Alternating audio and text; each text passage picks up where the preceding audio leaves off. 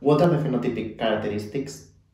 We can differentiate between two different features: genetic or genotype and physical or phenotype. Regarding the genetic ones, they can be measured in a lab. They could be taken into account in the decision of choosing a donor, for example, with carrier tests. The other ones, the physical issues, they are called, all of them, they are called phenotype. It involves eye color, hair color, ethnicity, type of hair, anything that you can see on a photo and that makes and can compare with, and you can compare with another person.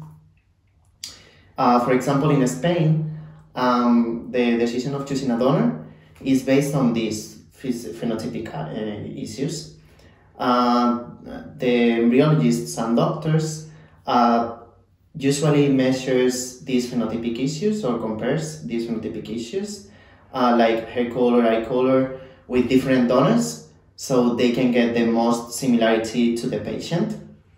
Fenomatch, for example, measures these kind of features based on a photo of donors and patients, and gives scientific arguments to base the decision of choosing the right donor.